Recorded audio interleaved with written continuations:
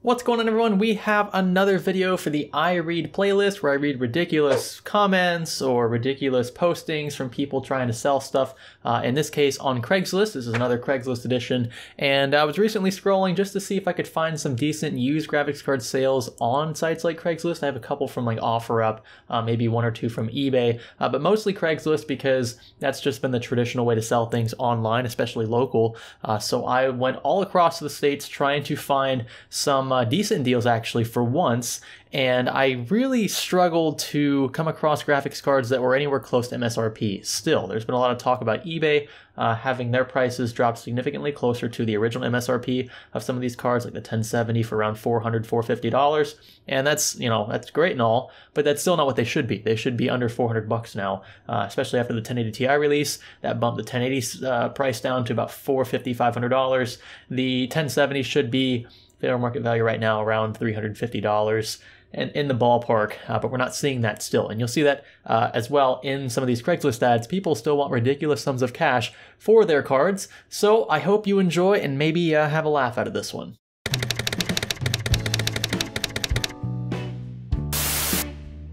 Alright, so the low prices always catch me, especially when the words graphics cards are included in the title. This guy wants $55 for, I kid you not, a Titan XP box. The GPU obviously is not included there. I didn't know this was a thing. Apparently, he says that they're selling for much more online, right? So the resale value of these is around $100 or so apparently on eBay. And he's obviously doing you a service by only asking $55 per box.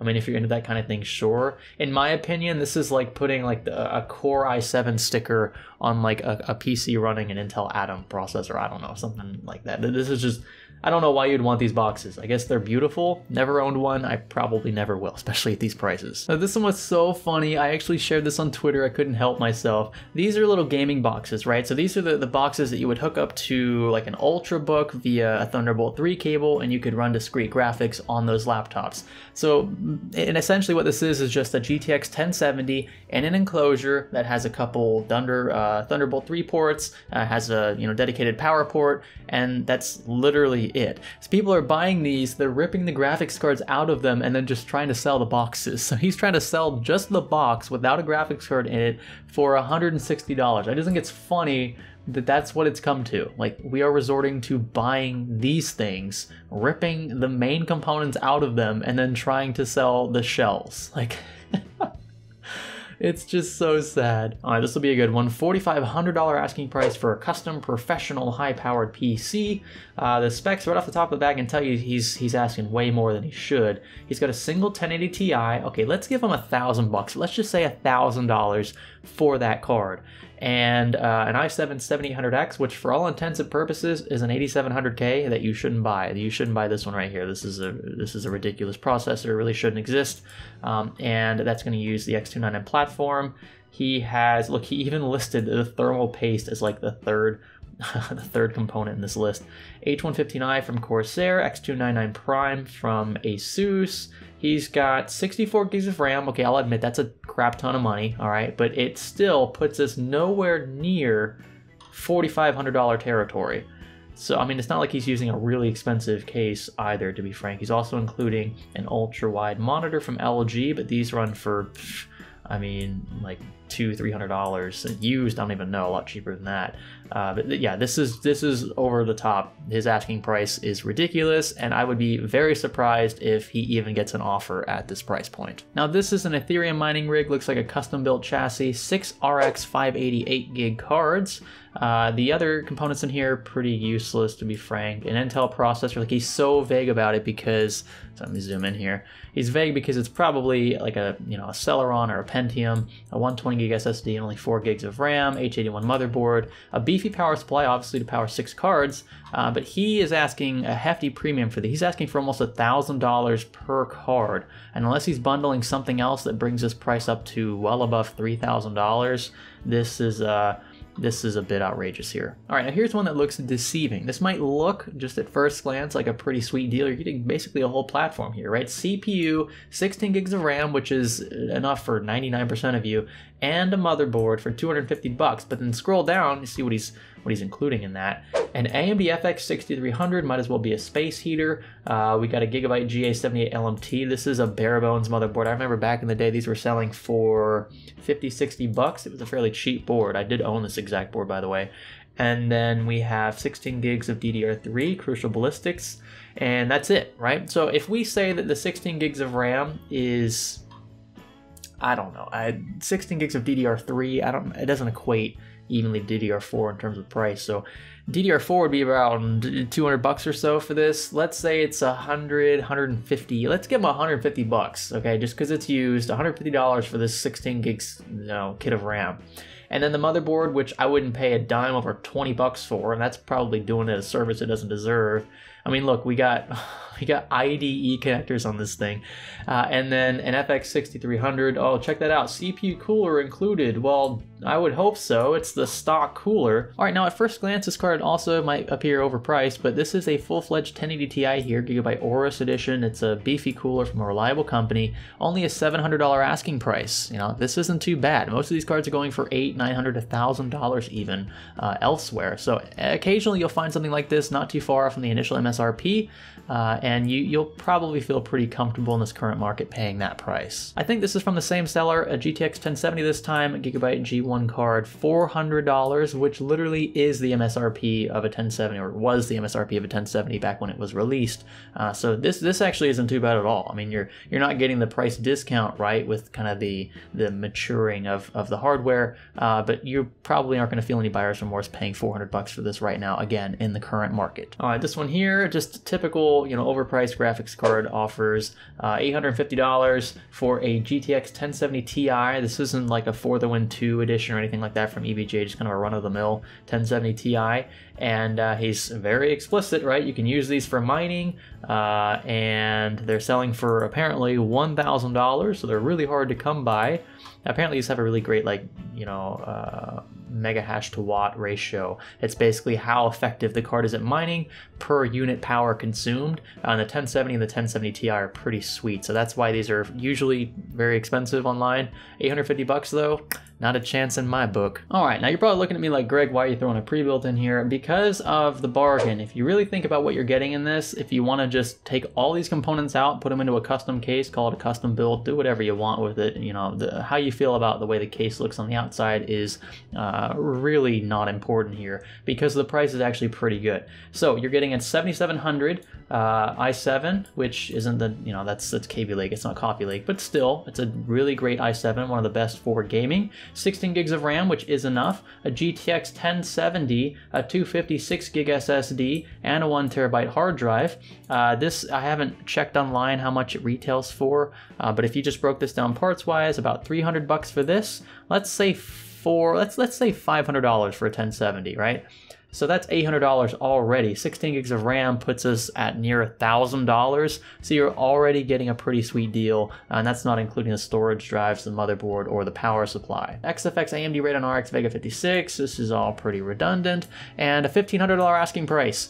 That is insane. Entire PCs that could perform with graphics cards better than this thing can be built for less than $1,500. I'm just saying. 1, 2, 3, 4, 5, 6, 7, 8, 9, 10. He's got 20 of them here. So 20 times 800, that's $16,000 in graphics cards you're looking at right here, assuming he gets what he's asking for every one of these. This is another 980 Ti that is fairly priced. Again, we're talking basically 1070 performance here with a little extra power draw on the Maxwell side. This is the reference cooler, so it will be a bit louder, maybe run a bit hotter. But for 325 bucks, heck, if I lived near here, I'd probably buy that for a new gaming PC, just because this is going to pull really anything in 1080p and 1440p, and if you wanted a comparable 1070 card, we're talking upwards of $600-700, which is twice the asking price of this one. All right, what do we have here? RX 580 plus RAM plus CPU plus power supply. All right, so I love how he groups all these up in the title, right? So he's acting like he's going to bundle all of this stuff for $225, which would be an insane deal, regardless, I think, of what RAM or CPU he's throwing in there. But he's just selling the RX 580 for 225 bucks. This is also not bad at all. So this is actually an 8 gig card too. So this is the 8 gig variant, And unless I'm reading something wrong in here, his asking price for the card is $225. So yeah, he might be trying to mislead you. He kind of did in the title anyway. But if he's just talking about the card here, this is an excellent price. I don't expect, if that's the case, this ad will be around much longer. All right, now this one, an RX 484 gig card for $220. This one's, it's not, you know, outrageous. He's not asking $400, $500 like some other people are. We'll get to those shortly. But this is an example of like an okay deal in today's market. So he's not trying to price gouge you. He probably did pay a bit less for it, I'm assuming, unless he bought it, you know, during the middle of the mining craze. And I will have to say that this is also one of the better deals that you'll see in this video. I want to get these kind of out of the way first because things get pretty rough later on here. Let's go ahead and move on to the next one. Scrolling through, this one looked pretty cool. I saw 3 graphics cards, like, wow, okay, 3-way SLI. Maybe he's got some Maxwell stuff in here, but no, GeForce 9800 GTX. And then we got a Phenom 2X4 965 CPU, 4-core CPU, and he's using the stock AMD cooler. This thing, honestly, I mean, this is going to perform worse than my $500 to $600 build that I put together in this video right here. So you're more or less paying for like the vintage aspect here to have 3 9800 GTXs. But even though you got 3 of them in here, remember SLI kind of degrades performance-wise with every card that you throw into it. It's also not going to be very efficient. It'll be probably very loud, and the frame rate will be rather disappointing considering, you know, in the back of your head you got 3 graphics cards in there. They're just so old, they're not really going to keep up with modern titles. This one looked pretty sweet. i7 8700K, GTX 1080 Ti, all the good stuff you want, RGB. It's got a 570X case from Corsair. The total price for this, according to the seller, is $2,850. But again, if we just break it down, let's say $400 for this. So let's give them the benefit of the doubt. $400. Let's do another 200. That's $600, and then another 150 at $750, and then so $750, not including storage or the cooler. $750 plus, let's say $1,000 for this, worst case. So that's $1,750. The case is, what is the case running at for? $200? $1,950, and then the power supply, let's say another $150. So $2,100, and all we have left is the cooler and the SSD. And we're still not at $2,850. So again, just kind of run through these prices in your head, just ballpark them, and if it seems reasonable, maybe you can haggle. If they're asking this much though, $2,800, $2,800 is just, that's out of the ballpark for this. Now this is an example of a great deal. Look at that, 8700K, 16 gigs of RAM, GTX 1080, 240 gig SSD, 1 terabyte hard drive, and Windows included for $1,349. Just break it down, $400 here, that's $200, that's $600, and then where's the graphics card? $600 right here is another, let's say $600. Let's say worst case $600 for a 1080, right? Maybe a little more than that.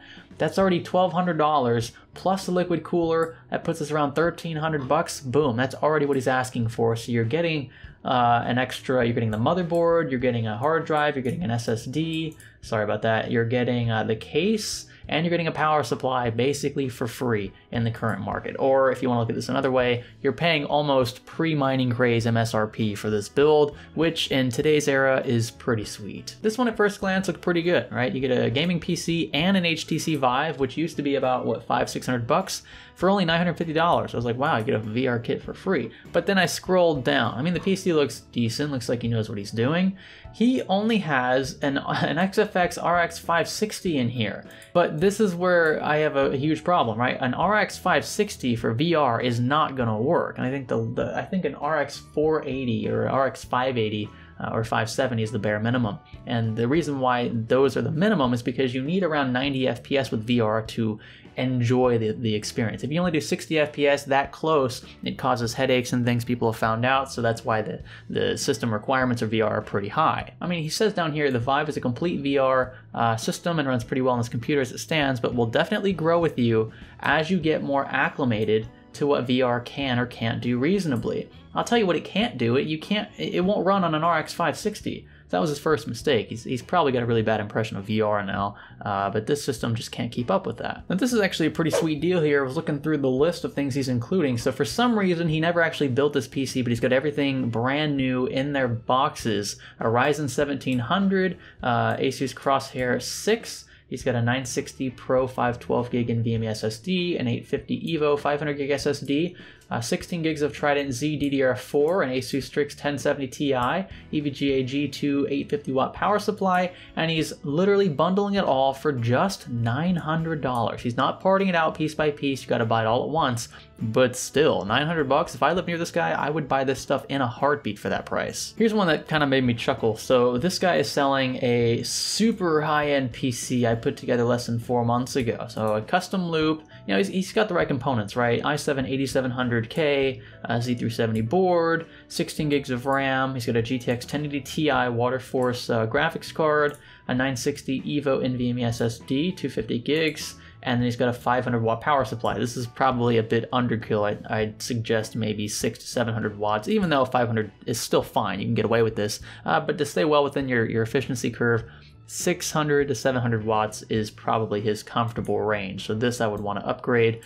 But then he goes on to say, one of the best gaming PCs on Craigslist right now. Kills 4K games, attaining 60 plus FPS in most titles. Buttery smooth gameplay and instant load times. I mean, I'm not sure about like the best gaming PC on Craigslist. I've probably seen better PCs on Craigslist just scrolling through this particular location. But, you know, when they hype it up like this, it just, you don't want to oversell it, right? Because then people start wondering what's wrong with it. If it's that great, dude, why are you selling it? Oh, and by the way, this is still an extremely high asking price. He's saying that his graphics card with the water block costs $1,400 new on Amazon. I'm not sure if he paid that much or if he thinks he's going to get that much out of it, but I mean, people would have to be crazy to pay this much money to this dude for this system. All right, here's one from OfferUp. I got to laugh out of this one. Someone on Twitter shared this, so thank you to whoever that was. I'm sorry I didn't pay closer attention, but this guy wants $725. Let me zoom in here. 725 bucks for, you're reading that right, folks, an RX 480 8 gig model. I mean, at least he's got the 8 gig variant here, but 725 bucks. Check this out, he's so standoffish too. If you find it somewhere else for cheaper, go buy it there and don't waste my time. He already says he's willing to go down to 650. I don't know why he didn't just put 650 in the, you know, the actual price box. If you're serious about making an offer, contact me. Bought it in the summer of 2017. Which means that you paid near MSRP for this card, which would have been around 250 bucks. So you want 3 times what you paid for the card back after roughly a year. And here's our last one. This is a gaming PC for $2,800, ending in good spirits here. An i7-8700K, 16 gigs of RAM, a Z370 board, 1TB SSD, master case, 5 RGB, 650 watt gold plus, EVGA 1080 and a Noctis D15, that's that giant air cooler you're seeing there. He wants, what is this? $2,800. Let's do one last price breakdown then. So, i7-8700K, that's about 400 bucks. This is 200 bucks. That's $600 or so. Let's give him 200 bucks for this. So 600, that's plus 200, $800. 1TB SSD. We'll skip that for now. 800 bucks. Let's move on to the graphics card. Okay, graphics card is another maybe 800 bucks. That's $1,600. 100 bucks for the cooler. 1,700 bucks. $1,800.